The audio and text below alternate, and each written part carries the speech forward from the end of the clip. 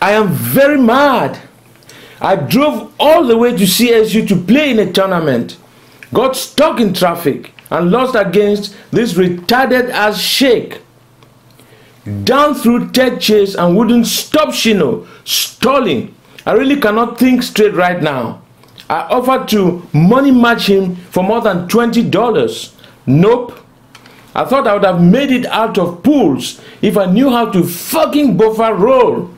But they didn't even give me the frames to do it. Bullshit. Just straight up bullshit. Probably will never go to a tournament that gay ass shakes enters ever again. This definitely ruined my day.